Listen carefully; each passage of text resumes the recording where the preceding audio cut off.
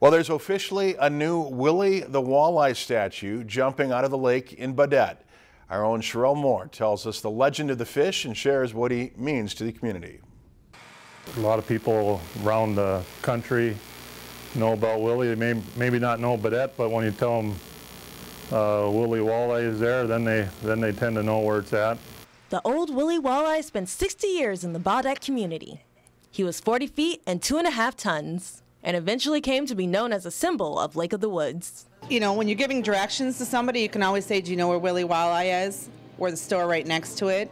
Or, you know, turn left or whatever. Everybody knows where he is. Those decades of Willie fame brought a lot of good memories to the people of Baudette.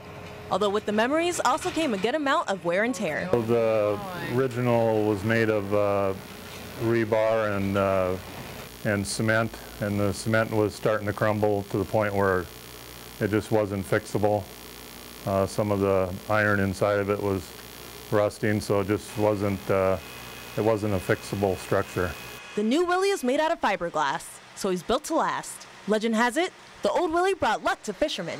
So many in the community are hoping this one will do the same, or at least still be fun for families to hang out around. And we've just always told the story that we caught him, and I think every grandparent does, or every parent that comes through, and every kid wants to catch a Willie Walleye.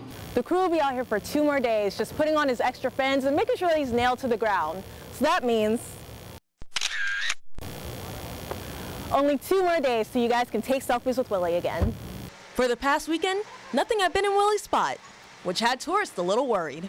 There's been a few people asking once it was gone where Willie was, because they were here to take pictures, so it means a lot to the area. While Baudette residents are sad to see the old Willie go, some are looking forward to the new memories this one will create. It's different, but move forward, move on, bigger, better. The other one had old stories. This one will have stories to tell too. Reporting in Baudette, Sherelle Moore, Lakeland News. Baudette residents raised more than $62,000 to help bring in the new Willie. The city of Baudette also added money to the fund. If you enjoyed this segment of Lakeland News, please consider making a tax-deductible contribution to Lakeland PBS.